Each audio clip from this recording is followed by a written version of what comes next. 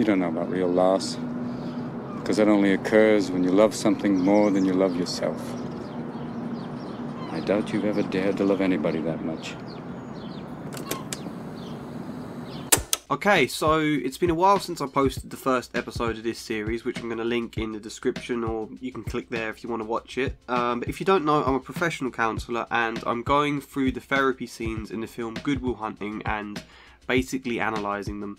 I did all the disclaimers at the start of the last video, so just to keep it brief this time, therapy is a wide field with an array of different approaches. I'm not interested in defining Sean's approach specifically or drowning you in a bunch of confusing jargon. Sean also doesn't necessarily do things the way I would, but that doesn't mean either him or me are wrong. It means there's lots of different ways to approach things, and if it works, it works. It is useful context to just recap where we're up to in the film at this point. So we've had the scene where they both meet each other for the first time, their first session, where Will winds Sean up enough to end up grabbing him by the throat. And that scene kind of ended with Sean forlornly looking at his painting, and then a cut away to this very lonely, depressed, slightly Edward Hopper moment of him at home, drinking far too much and brooding on what Will had said. And this scene is followed in direct contrast, because Will then spent the same evening on a date with Skylar. You know, he runs off with fun, budding, young love, while Sean grieves over his lack of love because his wife died of cancer, I think 5 years ago. But anyway, the point is, Will's gone away feeling on top of the world, all powerful, where Sean was left in the dirt following this encounter with Will. That's what we've seen by this point as an audience. That's how Will sees what's happened, and it's what we're thinking coming into this next encounter again. So let's just get into analysing it then. Fittingly for someone who feels on top of the world, Will comes down the stairs and enters Sean's office confidently. The fact he's already got a cigarette in his mouth asserts his feelings of dominance, because he knows from last time that Sean doesn't like him smoking in there, it's against the rules. So to come straight into the session already smoking, that's a statement of power. And the other thing, of course, is Sean isn't actually ready to start yet. The camera turns and we see he's in the middle of reading. See, timing is often a big thing in therapy that gets talked about a lot, because it does genuinely help to be consistent with your timings. Ideally, you have the arranged time for a person's session each week. You know, we meet every Thursday at 2 o'clock until 2:50. That's how it is, that's how it stays. That's ideal because the client can then rely on that. You know, if you're working with people who fear abandonment, for example, this set consistent time is useful because it's easier to trust. If you have to keep changing the dates every week and whatnot, even if there's a perfectly good reason you have to do it that way, it might give the client a feeling like, you know, well, does he not care about me as much? Am I just someone to squeeze in amongst all the other priorities he's putting first? You know, there's other reasons too, but the point is, consistent timings show that you are someone they can rely on. And for similar reasons, you might want to start and finish exactly on the dot. No starting at 1:58 and no ending at 2:55, because if this is someone who fears abandonment, they might then feel slighted or anxious if you let things overrun one week, then the next you end it right on the dot. If you stick to consistent timings, then it's something the client can trust, and it's then also symbolic for being able to trust your counsellor overall. How rigidly a counsellor will stick to these timing rules, however, depends on person to person. What Will says here though, as he enters, is, "You again, huh?" Which, if you consider the context of Will trying to get himself kicked out last week, trying to force Sean to give up on him, driving Sean to the point of violence and a night spent drinking alone, that sentence can kind of be translated to something like, "So, you survived the first session with me, did you? Well, good luck, because I'm going to make things even harder for you this time." He's surprised Sean's come back for more, considering every other counsellor couldn't stand to see Will a second time. And deep down that'll mean something good to Will, you know, the fact Sean cares enough to try again. But right now, Will has his defences up and he sees Sean like the enemy, which is why there's a taunt and a sting to that comment, "You again, huh?" Anyway, Sean doesn't tell him to wait outside the moment because Will's a bit early or anything like that. He doesn't even stop to mark where he's up to in his book. Soon as Will enters, he puts all that instantly aside, but he gets to his feet, grabbing his coat and says, "Come with me." And as we know, they go out to the park so Sean can talk to him there.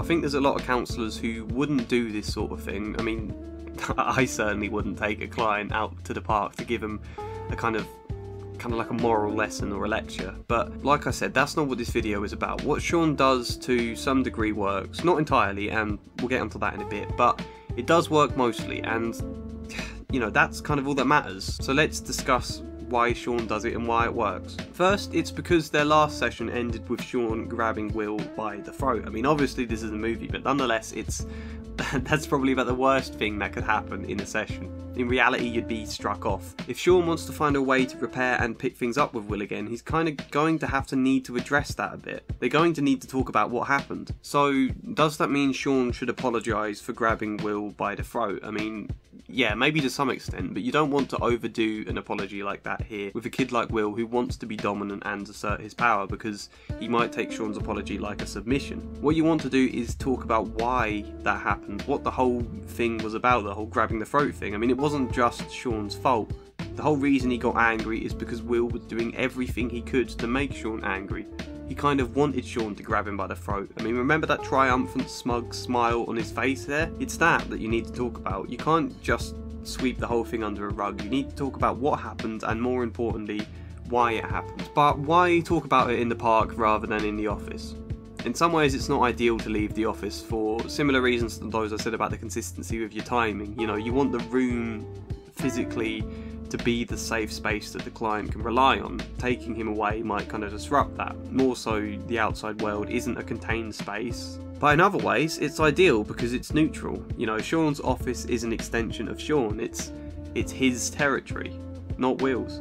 Hence why someone defensive like Will might have his back up there a bit. You know, might want to attack the room as he did last time, criticising Sean's books, the room's layout, his painting, wandering around inspecting everything. But out here it's neutral, it's not Sean's territory, it's not Will's.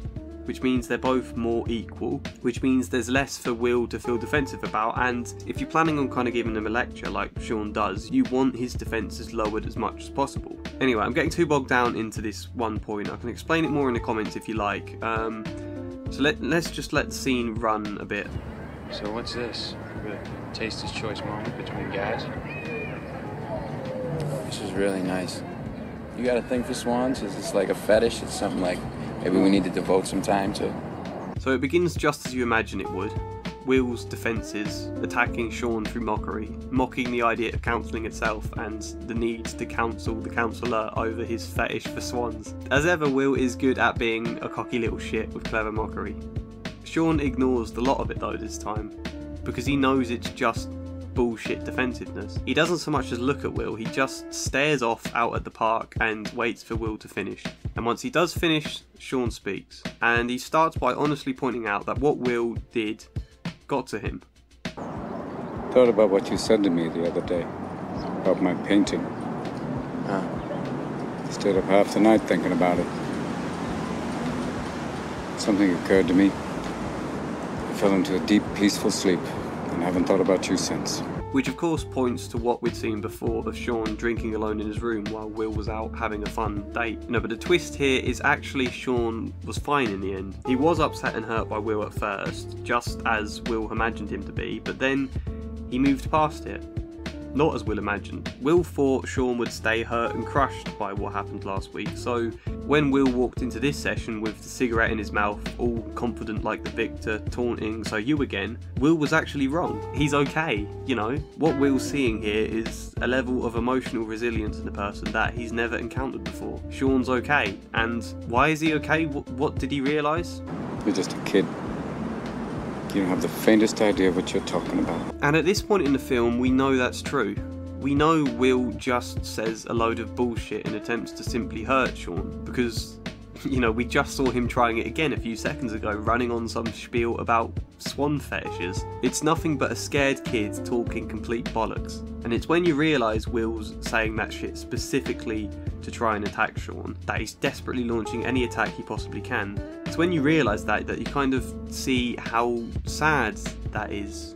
Hence why Sean is completely able to ignore Will's bollocks this time. And I don't want to get too bogged down analysing every line from this scene here, because I think for the most what Sean says is pretty straightforward. Through various examples such as... I ask you about war, you probably throw Shakespeare at me, right? Once more into the breach, dear friends. But you've never been near one. Through such examples, Sean makes the point that Will may have read all these books and he may be able to say all these very clever things and come out with all sorts of clever insights, but it's all just shit he's picked up from books. You know, never anything he's gained from personal experience, because he is just a kid with vulnerabilities like all kids. And so essentially he's pointing out to Will that he talks a complete load of meaningless bollocks as a distraction to keep away from talking about the real him. You know, he acts like a cocky, clever sod to hide the hurt kid inside. And as Sean talks and kind of peels this cocky mask off Will, you see the camera slowly turn until Will's face comes into focus. We see the real him now, which fits with the point Sean's making because he says, I look at you, I don't see an intelligent, confident man. I see a cocky, scared, shitless kid. And then the music comes in at the exact moment here where Sean switches from criticising this mask of cleverness Will wears to then pointing out that Sean is interested in the real Will. I mean, just listen and notice it here. I don't give a shit about all that, because you know what? I can't learn anything from you. I can't read in some fucking book. Unless you want to talk about you, who you are. Then I'm fascinated. I'm in. But you don't want to do that, do you, sport? You're terrified of what you might say. See, he's not tearing this mask off to attack Will, but he's doing it because he wants to know about the vulnerable, real person beneath. That's what's important, that's what Sean wants to work with and help. So like I said, I think a lot of what Sean is saying is pretty straightforward and doesn't need my explanations, but I will point out two things from this speech. The first is the list of examples Sean gives, like the if I asked about war, you'd probably throw Shakespeare at me stuff, and so on.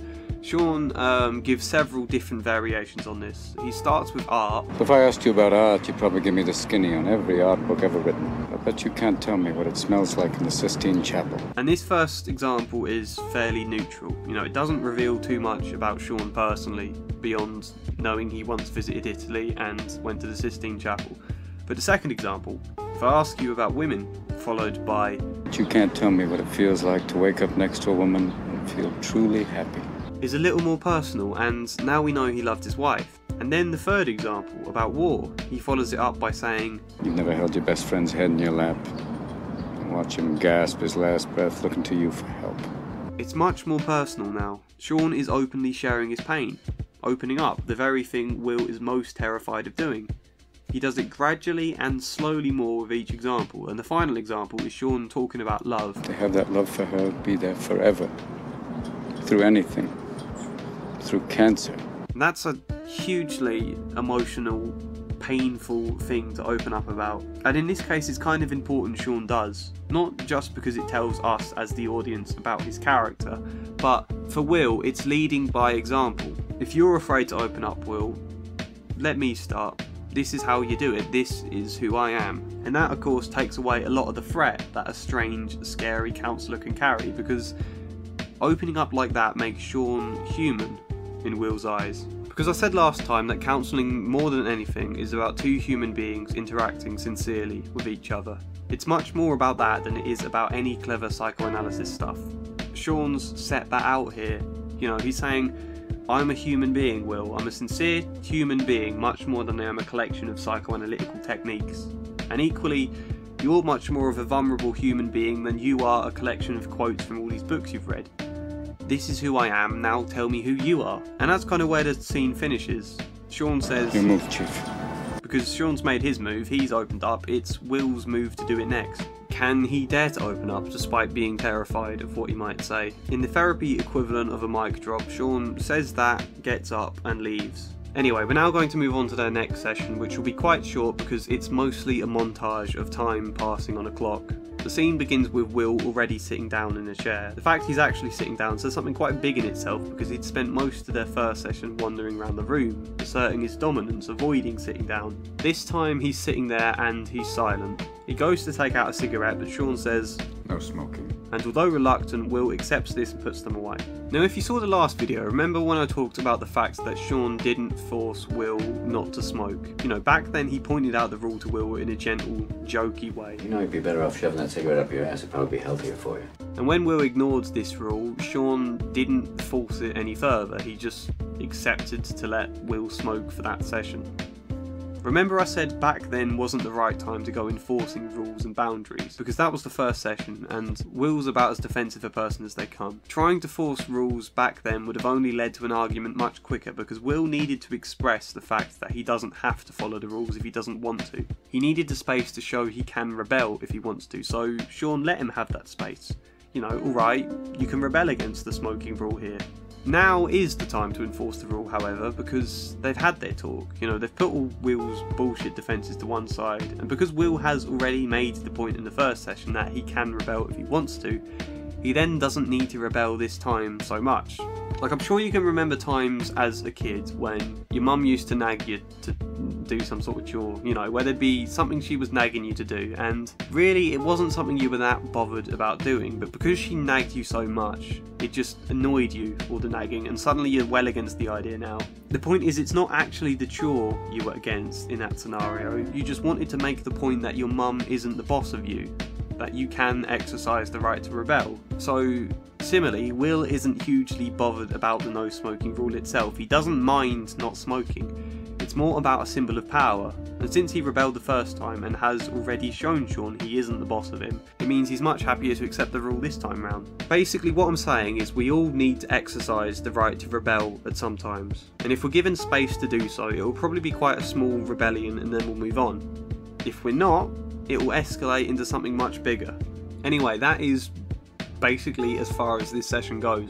The rest is a montage of time passing on the clock and thumbs being twiddled because Will refuses to speak and Sean refuses to start, so they just sit in silence.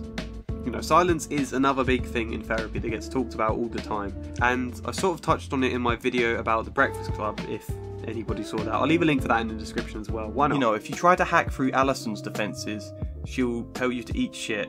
Camp on the edge though, wait for her, and you'll get somewhere. And the point I was making in that clip is, if it feels scary to open up, you give that person some time. You know, like a cat or some wild animals, when you see them out in the open and you want it to come to you so you can stroke it or whatever, if you approach too close or call too much, it can spook the animal and it will run away. Whereas if you kind of remain still and just wait long enough, the animal will slowly realise you're not a threat and will gradually edge nearer and nearer, testing the space until it dares to go close enough for you to stroke it.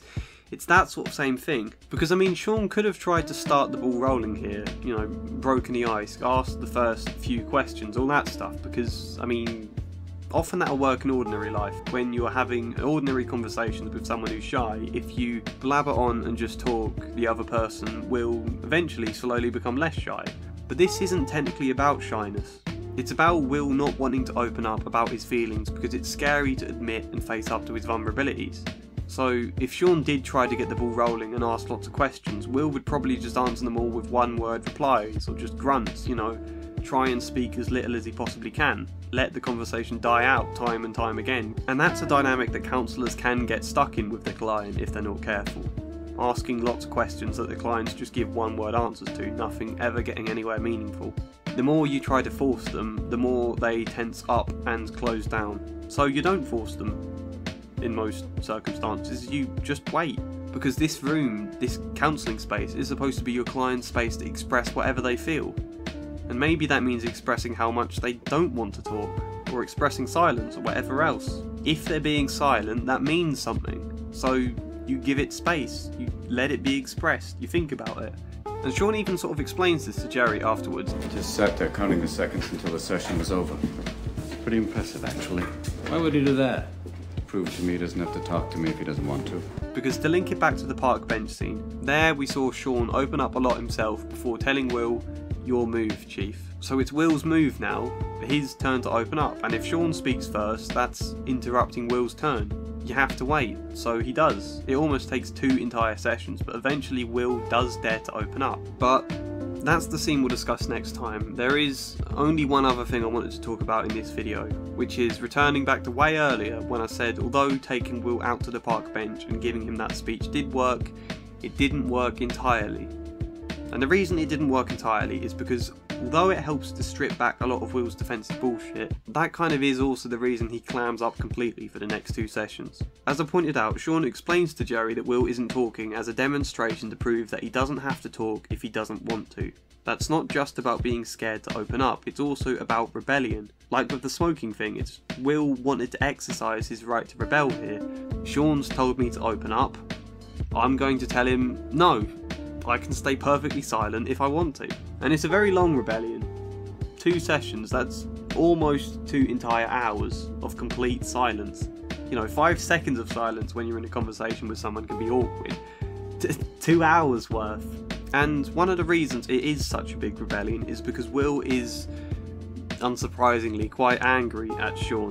You know, Sean did kind of lay into Will last scene. He called him a cocky, scared, shitless kid who doesn't have the faintest idea what he's talking about. Will won't like that, but he can't go spouting all the same sort of attacks in response he did in the first session again, because Sean's now pointed out how those attacks are just a load of bollocks. So Will uses a different form of attack this time, which is the silent treatment. He goes, fuck you, I'm going to ruin your sessions by wasting your time. We're not going to make any progress whatsoever. I'm just going to sit here and bore the shit out of you.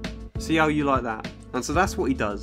And he does it until A, his anger's subsided a little, B, he's bored himself to death, and C, he feels like he's made his point by now. You know, notice the moment he does pick to finally speak is the exact moment Sean nods off into sleep. You know, I was on this plane once. But we'll discuss that more in the next episode. That's as far as this video will go. I know there's not as much for me to analyse this time round. That's because it's more straightforward a scene, the park bench one. You know, there's less to draw from it. Which isn't a criticism. I think the park bench scene is arguably the best scene in the film, but it's a lot simpler than the other ones. Anyway, I hope you enjoyed this video. Let me know what you think. If there's anything I've missed, anything I didn't explain well enough, and you want me to clarify in the comments, anything you think I've got wrong. Thanks for the support, thanks for watching, and hopefully see you next time.